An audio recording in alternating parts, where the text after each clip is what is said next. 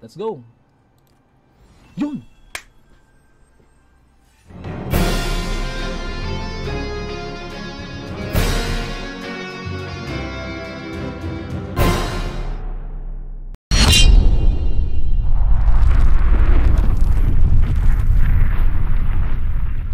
Okay guys, so we're back again. So our topic for today is how to upgrade your weapon into +6, +7, or +8. So this topic is requested by, saan na ba yung nag-request ito? Hindi na makita.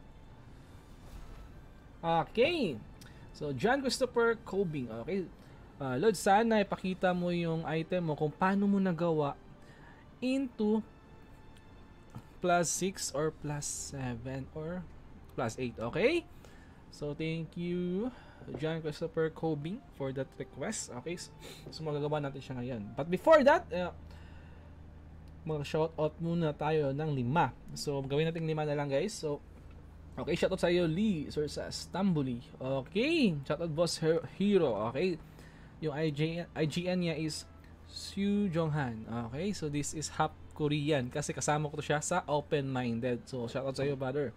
Then shoutout din si Kent Carl Banzon. Okay, shoutout sa iyo brother. So okay, sa clan niya na Parabellum. So shoutout sa mga kaklan mo bro. So sa Parabellum, di ko alam kung saan kayo na server kasi hindi nakalagay dito. Then si Christopher Grino. Okay, then si Raika. Okay, shoutout sa iyo. Shoutout Lord Server 93 Raika. Okay, Raika yan siguro yung IGN niya. Okay, at si Jared. Okay, at si JD Julian. Okay guys, so tapos na, and let's go back to our topic. Okay, how to level your equipment into +6 until +8. So guys, take note, this is chances again. Okay, same sa pag gawa ng tradable sa item natin, this is chances din. Okay, hindi siya guarantee. Okay, let's go. So ang gawin natin is kuha tayo ng ganito. Gawin natin 6 na lang kasi mag-fail kasi yan eh. Then kuha tayo ng ganito, enhancement stone, yung dalawa. Then kuha tayo ng darkened enhancement stone. In case na mag-success siya into 5, bawasan namin natin ng isa. So ang use nito is bawasan yung enhance natin. Bawasan yung pakita ko na lang sa'yo. Sa inyo. Okay guys, so let's craft the item. Okay, I mean enhance, no, not craft. Okay, so equip, okay, enhance. Then gawin natin siyang tier 4. Okay, tier 4 guys ha, tier 4. Tier 4, huwag nyo siyang take note, huwag nyo siyang gawing tier 5 guys ha. Okay, siyang tier 4. Tier 4 plus 4, I mean. Bakit tier 4? Tier 4 naman ito. So ano siyang plus 5. Plus 4, I mean. Okay, hindi siya nag-fail. Thank you so much. Then ang gawin natin is Mystic Enhancement Stone yung gawin natin. Okay? Sana maging success agad siya para hindi masayang yung Mystic Stone. Kasi sobrang hirap nitong kunin guys. Pero makuha niyo siya sa mga clan challenge. Okay? Sali kayo sa mga events sa clan nyo, sa clan challenge. Sabihin yung leader nyo, lead, mag clan challenge tayo. Okay? So makuha nyo itong Darkest Stone, then Mystic Enhanced Stone. So chances din yung drop nyo guys. Okay? Wait guys. Okay? Stop ka muna dyan sa taas ha. Okay? So kaya +4 lang yung enhance natin gamit yung Enhancement Stone Rare. Kasi pag +5 tapos ginamitan natin ng Mystic Stone, possible kasi na basag siya. Pero meron din siyang chance na maging +8, ganun, +7, and so on. But malaki yung risk na mabasag yung item natin. Kaya +4 lang siya guys. So take note guys, huwag nyo i+5. Okay? Then gamit kayo ng Mystic Stone. Huwag nyong gagawin. Okay, chances talaga yan or mababa yung chance na mag-success siya. Okay, So, marami na kami na encounter dyan ng mga clanmate namin na tinry nila, yun, sumabog. Okay, so, base taas, go. Let's go. Yun! Plus 8. Oh, plus 6 lang. So, plus 6 siya guys. Okay na yun. Naging successful siya.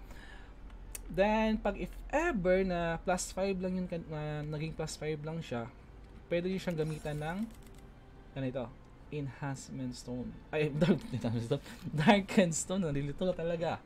Darken enhancement stone. So, ito guys, yung use niya is magiging plus 5 to siya.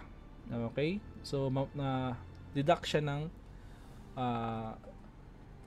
plus 1. So, ma-deduct siya ng plus 1. So, maging plus 5 na lang siya. Negative 1, I mean. Okay, negative 1, plus 1. Talagang lito-lito na talaga ako. Okay? So, done na, and gawin natin enhancement stone na lang tayo. Enchant, I mean. Lito na talaga. Stay focus guys, stay focus, stay focus. Focus, focus, focus, focus. Focus, please lang, focus. Okay, game. So, enhance natin siya. Enchant natin siya. Okay. Enchant natin. Sana meron tayong makuha na S. Okay? Triple S para maganda. Ubusin natin yung copper natin siya ka dark steel. Okay. Bash attack. Okay, silent. Okay. Wow! Bash attack guys! Sobrang lakas ito. So, apply natin. Try natin kumuha ng enchant pa tayo ng mga ay, sayang yung dark steel natin eh. Okay na to. Sa ngayon guys, ito muna. Pero siguro pag madami ng dark steel, enhance natin hanggang maging dalawa yung S natin. Then ang gawin natin is para mapakita ko sa inyo guys yung okay, yung darken stone kung paano siya gamitin. Pa-plus tayo ng plus 6, then gawin natin tong darken enhancement stone. Uncommon lang guys, okay? So, meron tayong sample dito. I-plus natin into 5. Okay? Enhance natin. So, auto na lang natin para mas mabilis. Pero doon sa rare, wala siyang auto. Guys, meron. Huwag kayong maniwala dyan. Sinungaling yan. Wala sa focus yan eh. So, meron siyang auto enhance sa rare, okay? So take note, meron. Huwag kayong maniwala dyan sa taas yan. Wag na wag. Okay? Manual kasi yun. Kasi may chance kasi ma-fail, okay? Oh, yun, na-fail siya. Okay? Plus 4. So plus 5 natin siya. Plus 5 natin siya. Manual na. Boom. Okay, plus 5 siya. Example guys, kanina guys, yung necklace ko naging plus 5 lang. So ang gawin ko niyan, gamitan darken stone, okay? So ito, gawin natin is lagay ng darken stone, okay? Then enhance natin. So magiging plus 4 na lang siya. So negative 1, okay? Negative 1. Then gamitan na naman natin siya ng mystic. Pero ako mystic dito, ay wait lang, meron ba? Meron pala. Okay, meron tong mystic stone dito. Enhance. Yun, madami. So, sample, rare to siya guys ha, rare na weapon, ganun. So, gamitin natin siya ng uncommon na enhancement stone. So, fail, okay?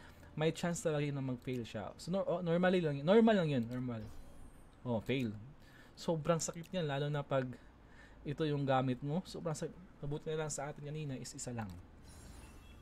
So, plus 5 naman.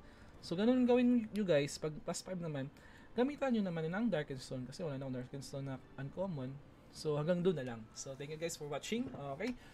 So next natin ang topic is okay, try natin mag-open ng ganito. Baka swerte kayo. Okay? Baka swerte kayo. So gawin natin is ano ba? Or wait ko na lang siguro mapuno to. Maging 30 to. Sayang kasi yung 3. Kulang yung 3 eh. Kulang eh. Kulang. Dapat 3 times mas maganda. So 3 days pa. Kunin natin yung step up dito. Okay, hindi ko pa pala nabili. So kailangan ko pa ng 2 days. Okay, dito lang tayo mag-summon lang tayo dito kasi hindi pa ako nakasummon. Sana makakuha tayo. Spirit Stone. Uy, ubos na yung copper ko, guys. Baka rin. Lord, sana Lord, ito na Lord. Sana talaga, ito na. Epic to. Epic to. Promise. Epic to. Epic to. Wala. So, wala talaga. Last dito sa skill tome. Last na, last. Ako, wala din. Last sa Dragon Material. Sana epic to. Para maka-epic weapon na tayo.